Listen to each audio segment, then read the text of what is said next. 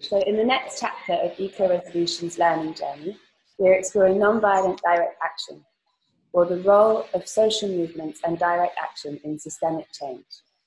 We're joined by Laurence Cox, who's written extensively on engaged and participatory approaches to movement research, on Marxism and social movement studies, on ecology movements, European traditions of theorizing movements, and on social movements in Ireland, notably working class community activism and global justice struggles. His books include Why Social Movements Matter, We Make Our Own History, Marxism and Social Movement in the Twilight of Neoliberalism, and this year a new book, The Irish Buddhist, the Forgotten Monk Who Faced Down the British Empire. So thank you so much for joining us, Laurence. How are you? I'm good. Thanks for having me. Great. Is there anything you'd like to add to the introduction? Anything I missed? No, that's rather embarrassing. Embarrassing? Actually, no, I will say I do social movements. I've been involved in movements since before I started researching and writing about them. So that's fundamentally where I'm coming from. That might be worth saying. So you're not just an academic? I train activists and I write for activists. Amazing. And when you say you do social movements, what does that mean? I suppose that when there's something there that needs action taking, I try and be available, get involved, see what's a helpful thing that I can do, because you can think about social movements as this very scary thing, or activism or protest is maybe something you've seen on the news. But it's not about doing something glamorous or dramatic or scary. It's about seeing what's actually needed right now, which might be sharing a message, going along to an event, helping to collect money. Could be very, very mundane things, reaching out to somebody who needs a bit of support. Mm. And how would you define a social movement? What is a social movement? You said earlier just now, doing things that need doing. So, look, when there's a really big problem, like climate change, and people have been aware of that problem for a while, it doesn't really make sense to carry on with the thought, oh, if only people knew about this. Yeah? We've known about this problem for decades. So you see then that the problem is not that governments don't know, it's not that corporations don't know, it's that they don't want to know. And in many cases, we find they've been actively trying to deny it. So if that's the case, we can't just be looking to them to sort out a problem that they are clearly happy with. It's not that they're happy about climate change per se, but they're happy, for example, about rampant fossil fuel use. They want that to continue. They actively want that to continue. So if we're going to challenge that, it's going to have to come not from the powerful, not from wealthy people. It's going to be lots and lots of ordinary people saying, no, actually, we have to change this. So that's a rough working definition of social movements. It's trying to change things or prevent something disastrous when you're not relying on power, you're not relying on wealth, you're not relying on being a privileged group of people. You're relying on yourselves and your allies. Mm. Yeah, because I think often the powers that be or the system may seem like it's there for a reason, to keep us safe, or because it's the status quo and so therefore it's somehow just or right. But I love this idea that the power flows upwards. So it's kind of a democratic way of viewing power by seeing that a system or an authority is only in place because of everything that's happened before it. So all that cooperation of all those many other layers. And so what is the role of direct action, would you say, within social movements, or within the breaking down of those layers and transforming them? So fundamentally, you don't get big change just by asking for it. So you said a second back, well, power flows upwards. This is literally true. Most people in the world live in countries that became independent from empires within living memory. And they didn't get independence by politely asking for it. Yeah. In most countries in the world, universal suffrage, again, wasn't just given. Yeah, kings and dictators and so on don't just say, oh, here you go, I'm going to abdicate. Yeah, have a democracy. Men didn't just step back and say, oh, women should have the right to vote. And this is true for so many things. It's true for LGBTQ rights. It's true for the environmental protections we do have. It's true for basic elements of welfare states, so provision of education, provision of healthcare, or whatever. These things aren't given, they're taken. Yeah. So direct action is the process of taking them, of pushing for them, of stepping outside the usual channels. Because the usual channels are just going to give us the stuff we can get anyway, without really upsetting people. Mm. And it's interesting when you look back historically, if you look back at the kind of, especially the history that we studied in schools, it's kind of a history of waves of struggle, protest, transformation, then decay, and then again, waves of change. And do you think that's just how humans are? That's the social groups learning to live together, struggling together, but ultimately we're always doomed? Or do you think that we will one day achieve liberation and be free of all of that? Or do you think that these waves are just part of learning to be together? Like, how do you understand that? Well, I think in the big picture, over, say, 250 years, things are definitely getting better. So if you go back to the French Revolution, the idea of people who opposed that was peasants should just get back in their box. Peasants should not have any say in anything that goes on. That's up to us. Yeah? The monarch ruling by divine right, maybe the nobility, the clergy advising on what God wants, but that's it. Yeah? We're well past that now. Yeah? We're well past the idea that you should only have the things that you could personally, privately pay for. Yeah?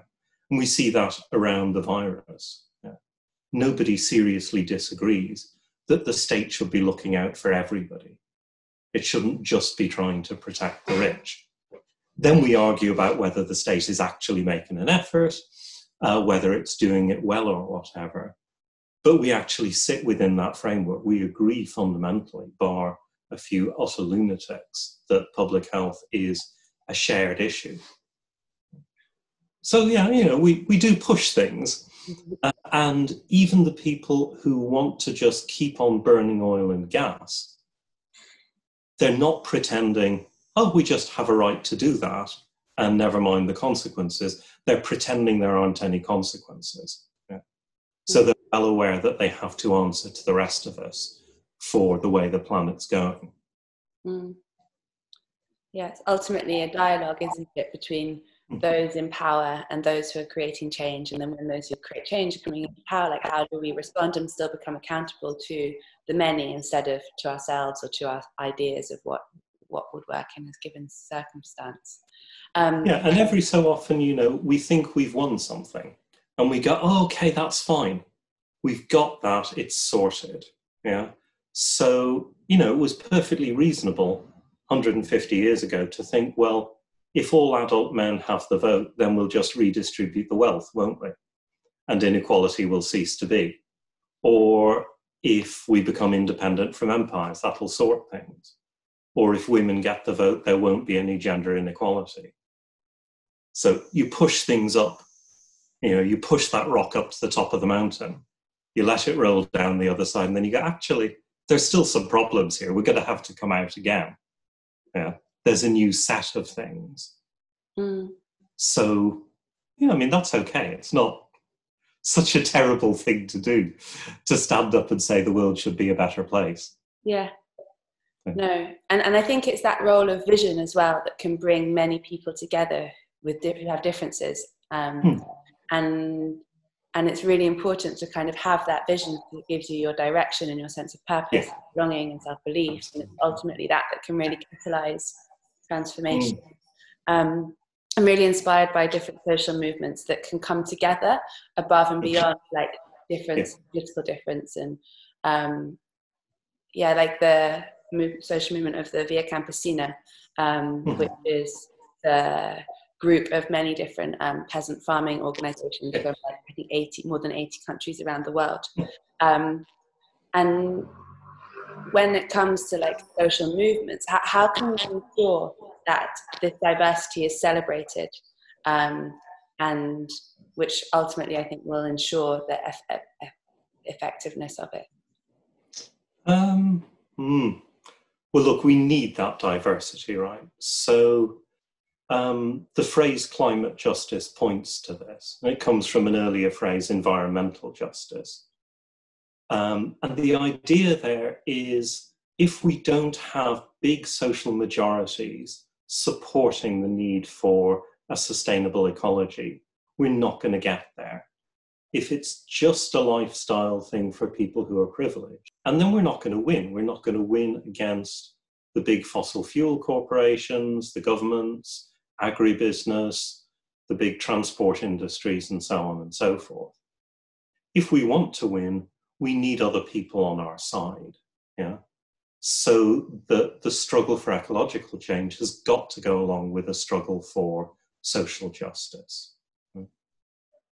So an example that I've looked at is in Nigeria, actually, in the Niger Delta, the movement of the Ogoni people against Shell in the 1990s, but which is still going today.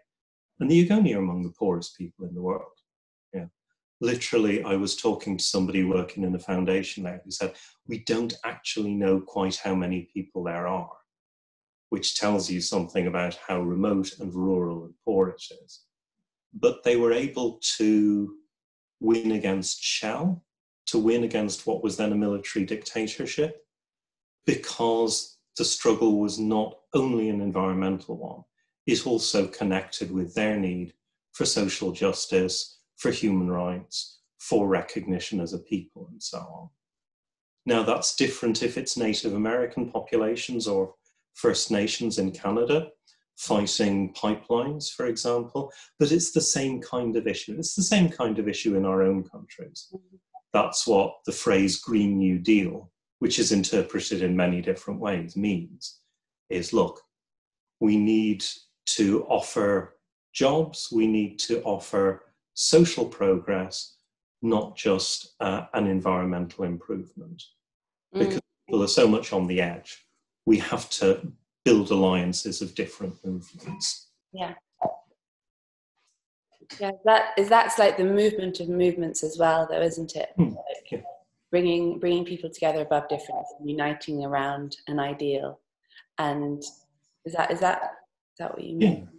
And I want to say, sometimes we talk about that as though it's a cost. And it's true, often you have to say the kind of thing I've just said to kind of talk people into it. But actually, it's also about us growing as human beings. Because sure, when we're in our teens, our early 20s, maybe we mostly want to be with people like us because we're busy working out who we are.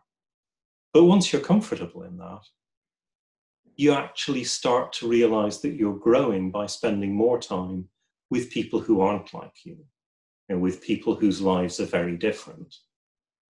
And not saying to them, oh, I want you to be like me, or feeling guilty because our lives aren't like theirs, but just actually appreciating each other. And some of the best moments that I've had are precisely spending longer periods of time with people that I would never have been able to engage with as peers otherwise. But there we are, we're working on the same thing from our very, very different perspectives. And that's brilliant. You can't buy that. You literally cannot buy that. So it's this kind of interlinking of environmental movement, social movement for social justice, and also more spiritual ideals, I suppose, as well, like ideals of how we live, how we bring together in our now to change. I think it's interesting that your second field of research is Buddhism. And how do you see that relates to social movements and the work that you do there? Well, so here's the thing. We can often imagine that we are just in this little kind of tiny private bubble. And it's just me and my mates and my family and my job and a very, very little circle around that. And everything else outside, we just encounter it through the telly or whatever. But that's not actually true. Yeah. So from a Buddhist perspective, we're already connected. We're already part of an ecosystem. We're already part of a society. Mm. The clothes we wear, the phones we use, they connect us with people on the other side of the world in all sorts of ways. Yeah. Really upsetting ways, sometimes really positive ways as well. But that belief that we're in this little private bubble means that we're not really seeing that. So we have these connections, but they're unconscious, they're habitual, and we're not owning them.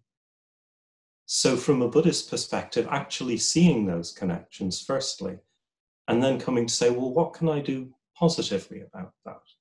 How can I connect, for example, with, women workers somewhere in the Philippines or Mexico or China or whatever, who are getting sexually harassed in their workplaces, which are making things that are sold where I am? What can I do to help? How can we build a link? And then we're inhabiting that relationship differently. Mm. Or, the people in the Niger Delta I was talking about.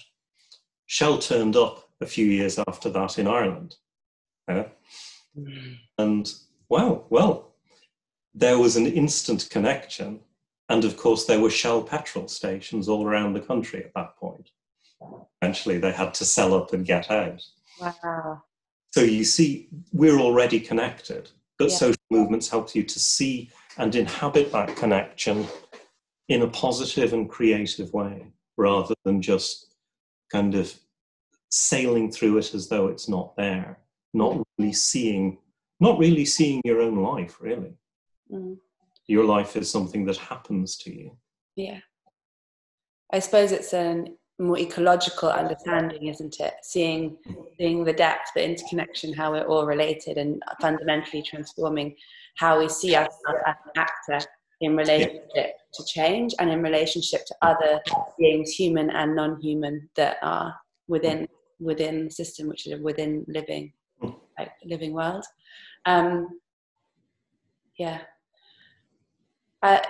It makes me think a little bit about that saying of "when vivir," which I think you've written about as well, and this kind of concept of how we can create sustainable and inclusive futures based and presence based on this concept of good living. And I wonder how that relates to this concept of interconnectivity and relationship. Well, a friend of mine who was an anthropologist, spent time in Australia, came back from there and said, well, white Australians tend to look down on Aboriginals, but Aboriginals have actually been living there in the heart of the desert for 40,000 years.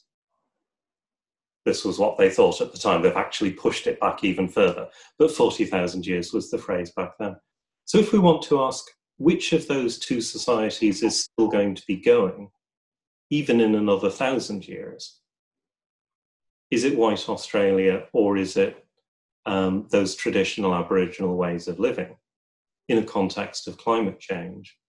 You'd bet on the Aboriginal way of living because it's already survived so much. Yeah. It's already capable of living in these extraordinarily extreme environments. Mm. But that's a challenge for us if we live in these hyper-industrialized worlds where we don't really know where our food comes from. We don't really know where our energy comes from.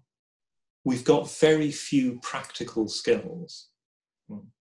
So we need to think that little bit harder because it's not so immediately obvious. Now, in any indigenous society, people pay a lot of attention to the elders because the elders have some understanding and memory of how do we survive? What did we do last time this kind of thing happened? Where can we go to in extreme difficulty? We're encouraged just to consume, and that means also just to be, again, very passive, ignorant of the context we're in. So for a lot of people, little things like, say, starting to think about where their food comes from, starting to get involved in producing a bit of food themselves, in some kind of consumer co-op or whatever, you start to inform yourself, well, what's growable locally? Yeah. This island we're on, this wet place, speaking from Ireland, how have people lived in it? How did they live in it 200 years back? How did they live in it a few thousand years back? What might be possible in the future? So at that very, very basic level, to become, in a sense, a little bit more adult, without being too pejorative, just a bit more mature, to go, this is what makes it possible for me to exist here in this place.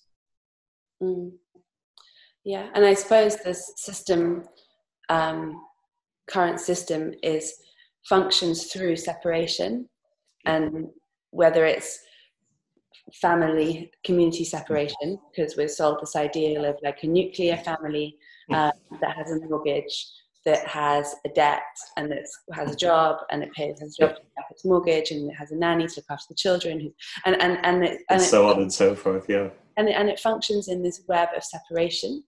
So these little nuclear pockets, or whether it's global trade, like even though globalization sells, or digitalization sells, an image of connection, it's ultimately connection that's only ever to the service of like an economic functioning, which ultimately relies on separation.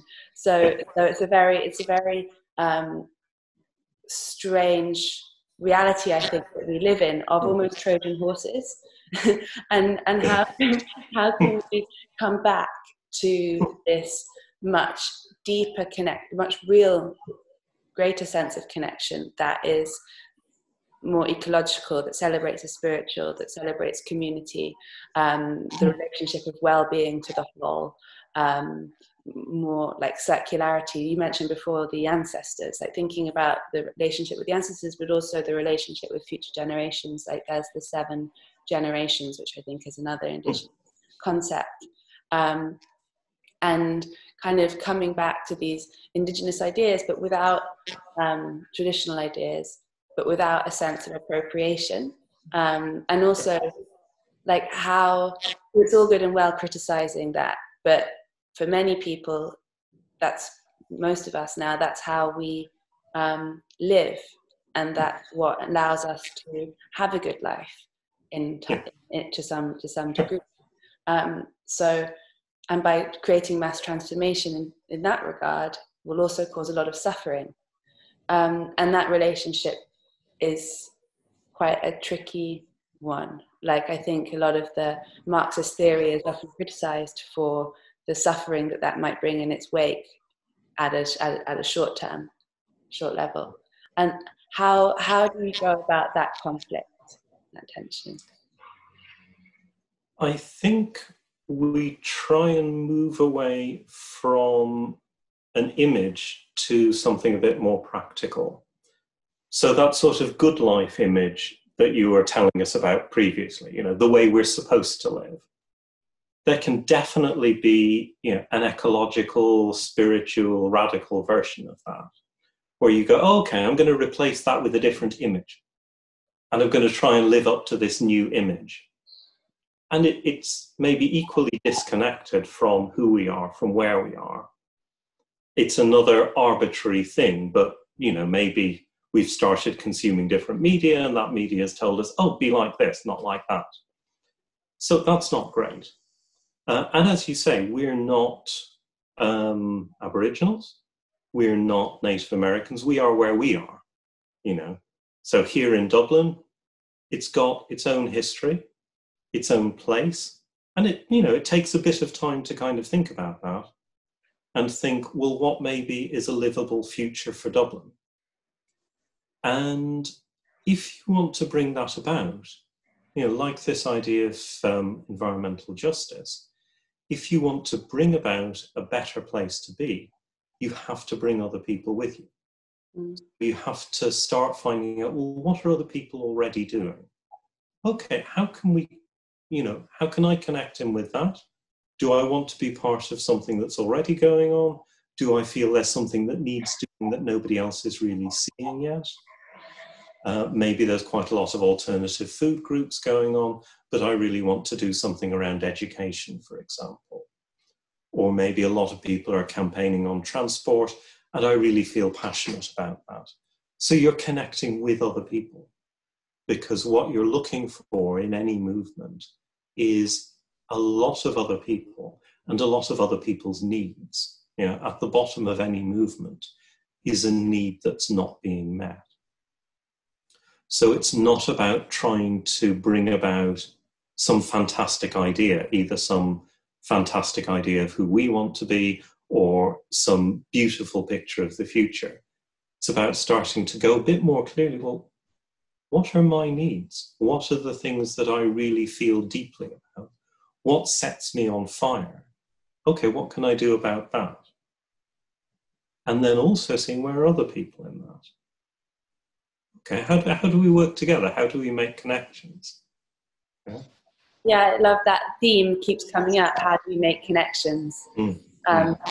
You spoke a bit before about it's not an image, but images and art have also like a big drill going on in the street outside.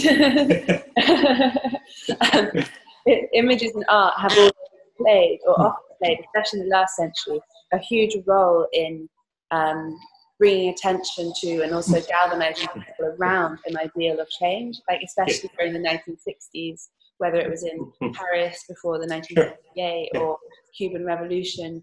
And that role of creativity in social movements, I think, and art in social movements is becoming increasingly apparent even now, again, with Black Lives Matter and also Extinction Rebellion.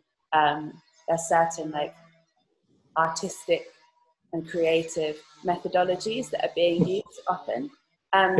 Do you see art as playing a crucial role in social change?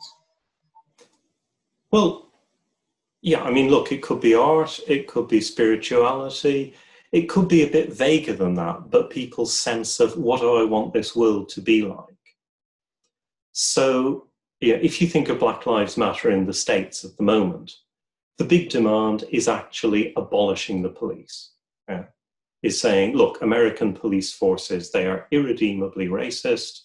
They routinely, frequently and regularly kill black people. And actually, that's how it's been for a couple of 100 years. There's no way of reforming this. So that's a vision.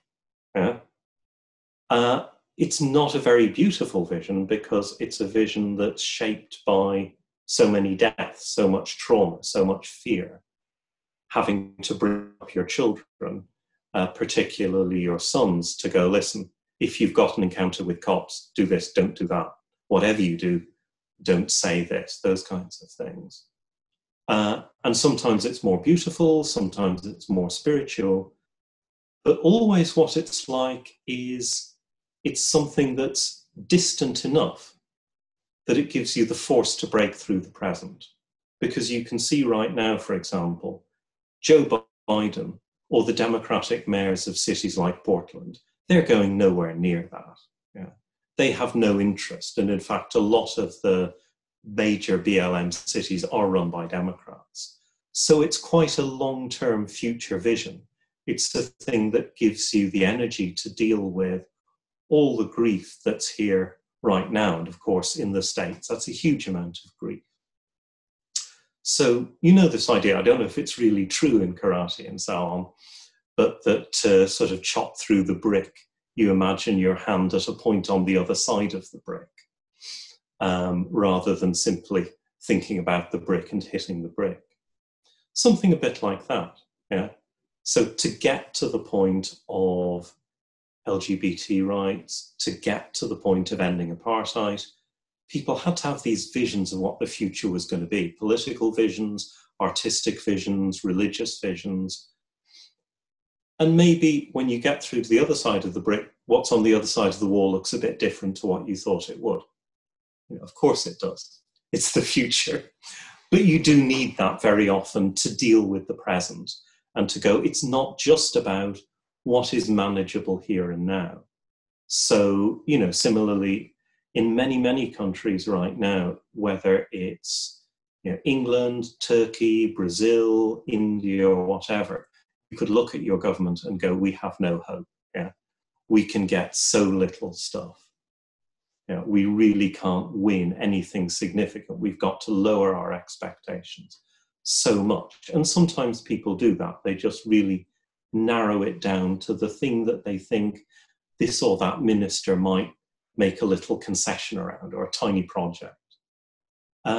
If you want big change, though, you've got to see beyond that. You've got to see beyond, you know, the immediate shower of crooks or loons or thugs that you've got in power, and go, no, actually, there's a bigger picture here, and try and make that real for you.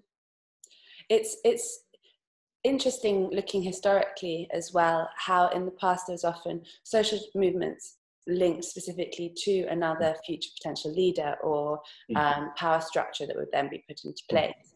I feel like now there's a big movement towards civil resistance and decentralization, where the power remains in the hands of the people, and there isn't often alternative figurehead being put in place. And I wonder if this is just a changing concept of social change, or how society may work in the future. I wonder if it's linked to globalization or the internet age. Have you thought about that?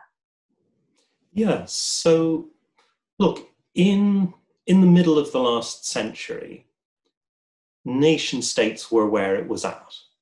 If you wanted to bring about change, you got a state of your own, be it through independence, be it through getting rid of the previous king or whatever.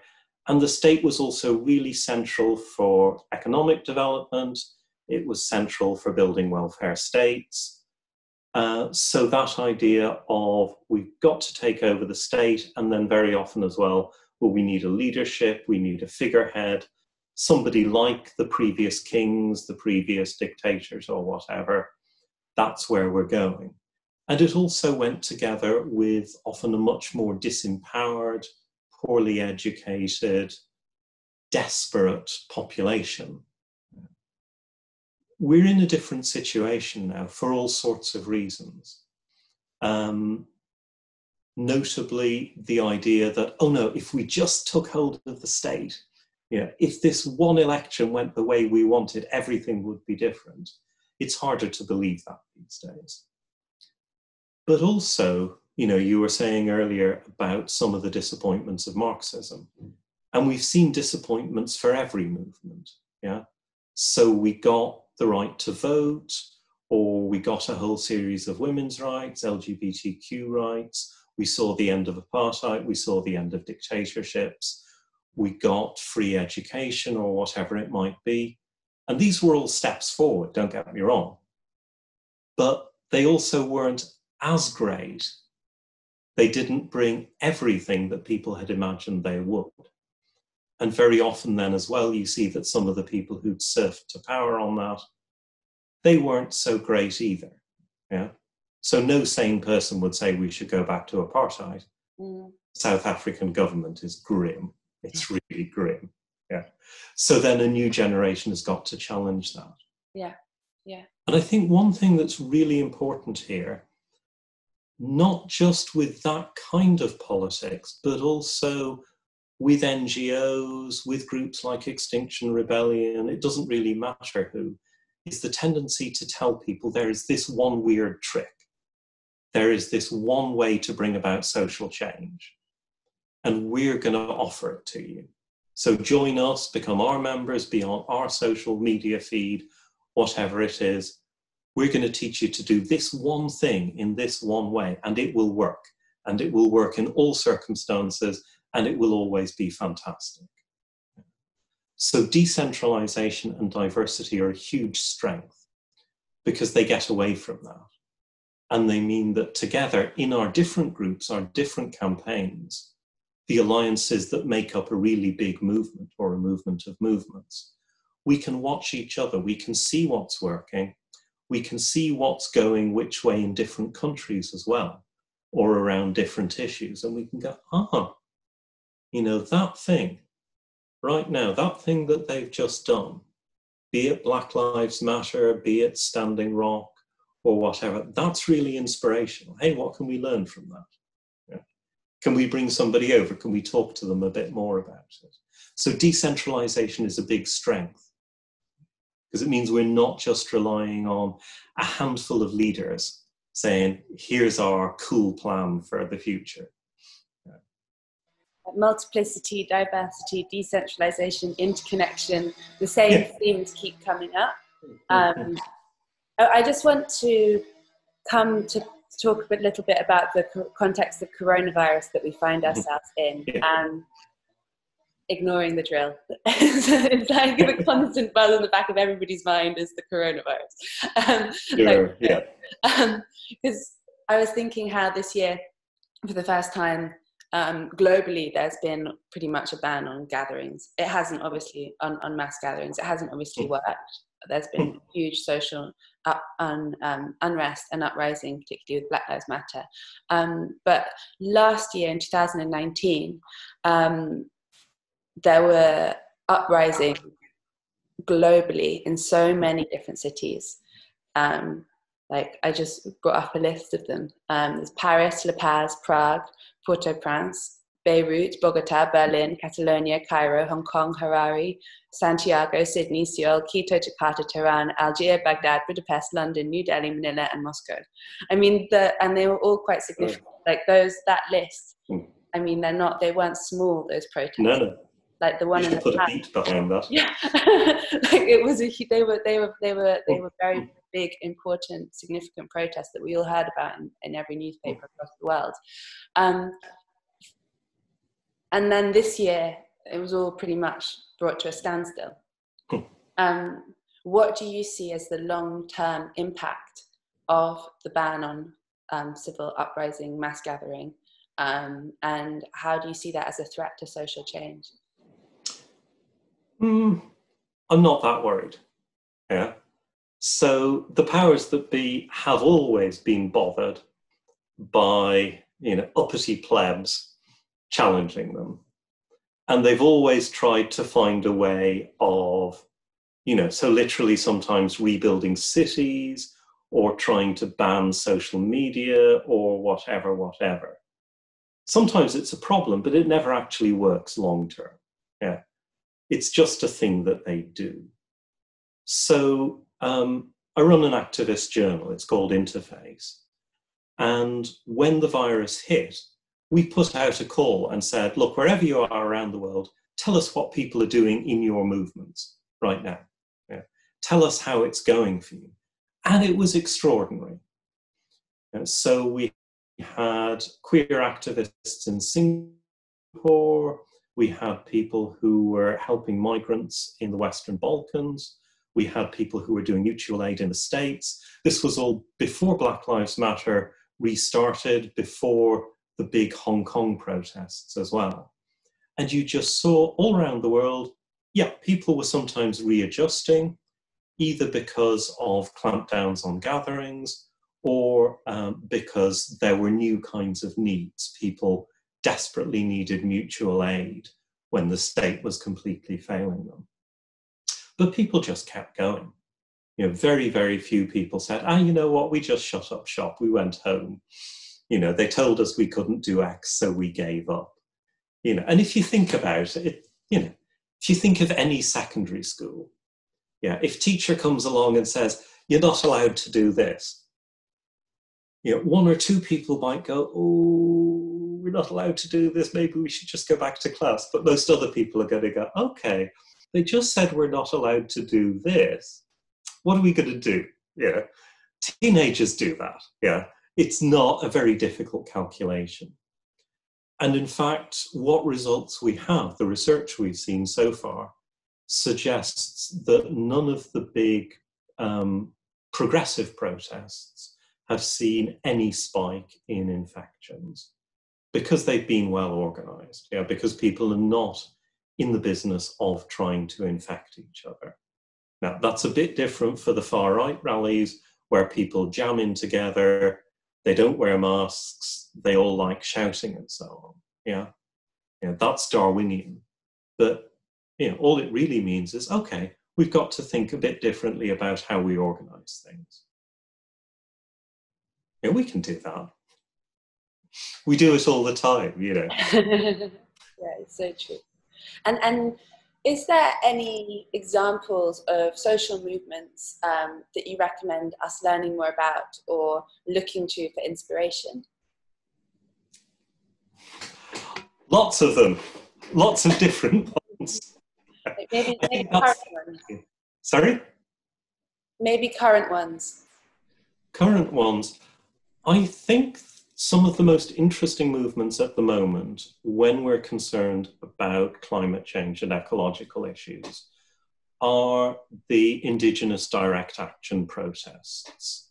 So, for example, right now, the protests in Canada and British Columbia, because you're talking about populations who are desperately poor, they are very low cultural status, whatever the rest of the world might think about them, but where they are, they're on the receiving end of so much racism, so much police violence, and often they are acting in tiny numbers in extreme remote environments. Yeah, so the Canadian people who were resisting really in the middle of the snow, these kind of paramilitary responses from the Mounties. And when you see how effective that is, it really makes you stop and think. So it makes you think again about this question of climate justice, yeah? About where are the non-privileged populations, the non-wealthy, the non-powerful populations whose struggles connect up with other environmental ones. And it also makes you think about direct action, because you see that when people are genuinely willing to put their bodies on the line, it's hugely effective. And it can be hugely effective even in small numbers. But then you look at what that really means, yeah, because direct action can be used to mean a lot of things. And you see these are not photo ops. Yeah? This is not getting arrested as a stunt. This is actively and seriously trying to blockade the building of a pipeline to transport fossil fuel products. That's actively what it's about. So then you think, okay, well, I'm not near a pipeline, but are there other ways in which I can actively disrupt this process? Are there other things that I can do? Yeah. So in some ways, the advantage of it not being our situation is we can't go, yeah, let's all be First Nations and live in a hut in the woods, which is part of what they've been doing. But we can go, what might that mean where I am? What's a reasonable, sensible thing for me to do? And to think about that. And to see you do not have to be famous, wealthy, or anything like that to actually have an effect. A very small number of very poor and normally powerless people can have a huge impact. And maybe also give them some solidarity. You know? Amplify them on social media. Send some money to the legal funds if they need it. Yeah, solidarity and also action here for the same, well, wherever you find yourself for the similar. Yeah. Something in the UK that's inspiring is the HS2 groups who are tying themselves to the trees to the bitter end against insurmountable political and economic clout, which clearly isn't going to bow down to the activists. But the fact that they keep going and the issue is still at the heart of a lot of UK-based activism is hugely inspiring. And I wonder, like, if you find yourself in these situations, like, how can we ensure that our activism is sustainable and that we don't burn out? Yeah, because it can get very hard. So particularly if it becomes a full-time activity, if you're subject to a lot of repression, if people around you really don't get it, why are you doing this? Why are you making life hard for yourself? Why are you doing something weird? So we do need to look after each other, absolutely.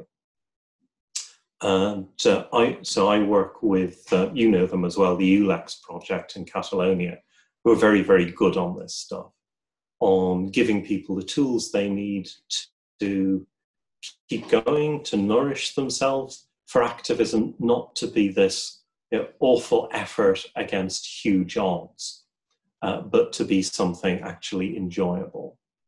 And to deal with trauma if it comes, because sometimes trauma does come. Yeah. Now, I want to say, look, grief happens in our lives anyway. Yeah? We don't have to go very far to get trouble. It's not true to say, if only I stayed at home, my life would be fine. Yeah.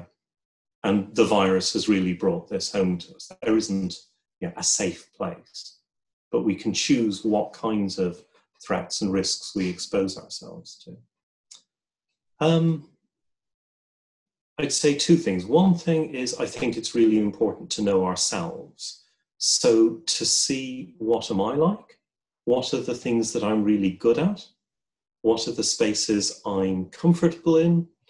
Where am I willing to push myself a bit? What's a space that simply makes no sense for me? Yeah. And to push ourselves a bit, by all means, don't put yourself under the kind of emotional pressure where you go, unless I go and do X, I'm a worthless human being. So back in the days in Italy, let's say, in the resistance against the Nazis at the end of the Second World War, they had partisans up in the mountains, right, directly resisting the Nazis. There was a huge thing about the partisans, but it took 25 other people to keep each one person up in the mountains, yeah? People were passing out leaflets, secretly putting up posters, getting food to them, collecting money, transmitting information or whatever. So 25 supporters for each one person doing the really dramatic high stakes stuff. So it's totally legit to think, where am I best suited? What am I really good at? You know, can I bring my parent-teacher group along with me to do something, for example, to support the student strikes when they start up again? You know, that might actually be pushing yourself quite a bit, because, you know, the other parents, that could be quite a big deal. So that's one thing, is to have a clear sense of self. The thing, absolutely, to find out what is it that nourishes you. And that's very different for different people. So there's a great piece of research about Latin American women defending human rights. And because they were Latin American women, religion was huge, the family was huge, food and music was huge. Now, some of that might resonate with us, some of that might not. Yeah, so it's really going, well, you know, for me, is it maybe time in nature? Or is it my art, for example? What is it that calms me down, that helps me feel more connected, that nourishes me and regenerates me? So it is quite personal, and it is, you know, about knowing ourselves that bit better, really. Slow process. Like nourishment, joy, community, solidarity, all things that don't always fit in the picture of an activist, when especially like the stereotype of an activist is somebody angry, frustrated, aggressive, violent. But in reality, an activist is somebody who loves life and who wants to fight to protect it, and who loves community and wants to fight and wants to work to protect it. And I think by changing our understanding of what is an activist to be a much wholer, more complete understanding of activism, will really enable our movements to be like nourishing, also sustainable and regenerative in the long term? Our movements have got to be welcoming spaces for very different types of people, yeah? For people of different ages, different generations, people with different kinds of bodies, neurodiverse people, and, you know, for all the diversity of gender, race, class, sexuality, and so on and so forth. You know, because otherwise it's just a lifestyle activity. It's just a little niche group of me and people like me doing a thing, yeah. Which is where that stereotype comes from. You know, is you imagine over here there are people who like embroidery, and over here there are people who like shouting through megaphones, and somehow these are, you know, little lifestyle groups. You know, and if we think like that, we've already lost. Yeah, we really have. But when a movement is big, you see grannies involved, yeah? You see parents coming along with buggies, yeah? You see posters up in your corner shop, yeah? You know, where you normally wouldn't say anything other than, oh, looks like it might rain today or whatever.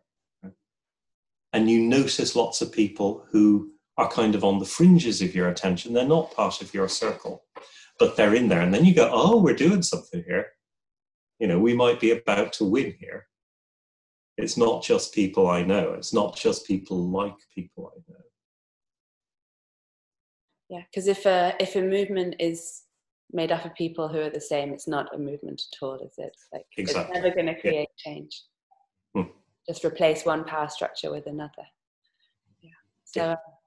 So I think we should wrap up now, because we're coming to the end, and just wanted to say a huge thank you, Laurence. It's been an amazing, fascinating conversation, looking at the history of social movements, but also regenerative approaches to social change, like how we can celebrate diversity, how we can move towards the role of decentralization, interconnectivity, and the relationship between inner and outer transformation. And I just wonder, if we are to go our separate ways now, do you have a final message for our audience?